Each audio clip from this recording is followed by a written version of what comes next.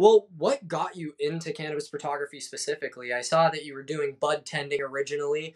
Were you doing photography in other fields, just like landscape or portraits or anything? Or Yeah, so I had not really anything professional style or anything like that. So around probably 2013 or 14, I really started to notice or get more interested in photography due to Instagram just kind of popping up and the app kind of developing and seeing how people were able to create such awesome imagery and stuff. So yeah, I started out doing a lot of like landscape and street photography and stuff like that.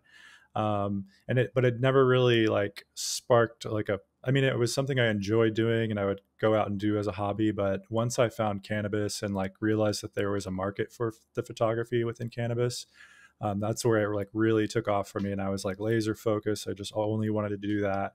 And that really started yeah, as I was working as a bud tender.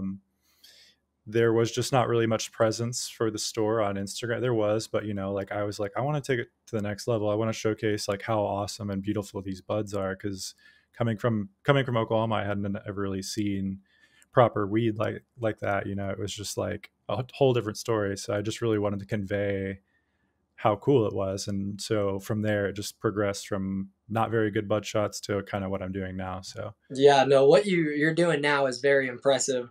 I'll definitely show those on screen too. You have some amazing photos on Instagram. They're really awesome. And I have a similar story actually. I was in the fine dining industry over here, and same they had a really lacking Instagram page, and I've always been interested in social media, and so I started doing all of their food content and drinks and posting and trying to generate more traffic for the business. And so that's where I at least got my starting skill set of photography, and now parlaying it over into cannabis as well.